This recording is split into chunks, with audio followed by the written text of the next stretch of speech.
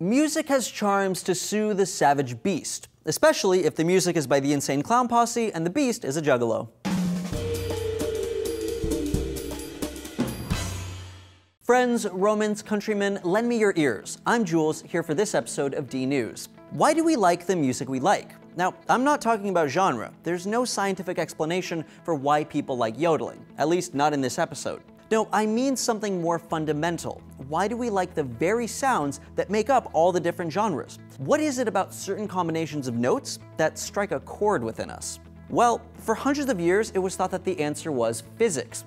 Sound waves from musical notes that are certain intervals apart interfere with each other, and depending on the interval, the new waveform they create will have a distinct pattern.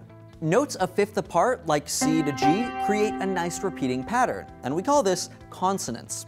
But lower that G just a half step to F sharp, and suddenly the new waveform pattern goes crazy, dodging, dipping, diving, ducking, and dodging all over the place. And this is called dissonance.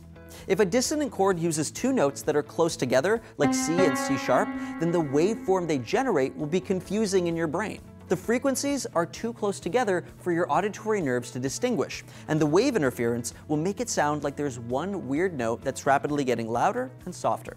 This is known as beating. 19th century German physicist and physiologist Hermann von Helmholtz pointed at the beating effect and said that it was the reason we find dissonant chords ugly and don't use them in our music.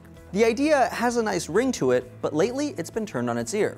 In 2012, Marion Cozonou of the University of Montreal and Josh McDermott of New York University teamed up to test if beating was the reason that people are averse to dissonance. They gathered a group of people who couldn't distinguish pitch, melody, or sing in tune, which is actually a musical disorder called amusia. They played them and a control group consonant and dissonant chords and sounds with and without beating. As expected, the amusics couldn't distinguish consonant from dissonant chords and weren't put off by them like the control group was. Surprisingly though, the group with amusia disliked the beating just as much as their karaoke-capable counterparts. This suggests that yes, while beating may play a part in our dislike of dissonant sounds, it's not the only factor at play. McDermott reasoned that maybe we're conditioned to like the sounds we do by the music we're exposed to. In order to study this though, he'd have to find a group of people who had never heard of Western music, and that wasn't easy. Our music is ubiquitous. It's impossible to escape Taylor Swift, musically or otherwise, we used to date.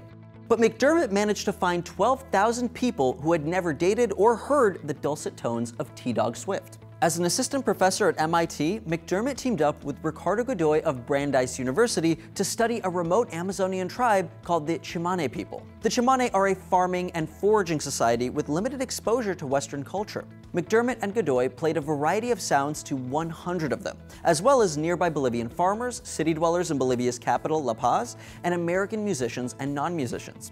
They found that across 4 of the 5 groups, the preference of consonant chords to dissonant ones was always there to some degree, except with the Chimane people.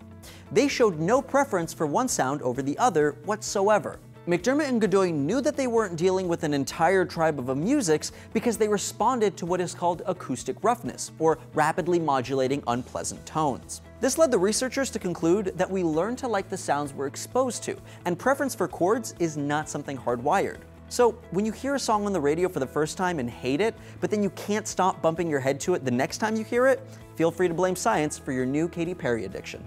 If you're an avant-garde musician out to change the world's perception of music, it'd probably help you if you had a website to spread your sound. No domain extension will help tell your story like a .com or .net domain name. And because you watch D News, you can get 15% off domain.com's names and web hosting by using the code DNews when you check out. The 4 right chords can make me cry, especially if they're played loud enough to burst my eardrums. To learn how sound can physically break you, check out Julian's video here.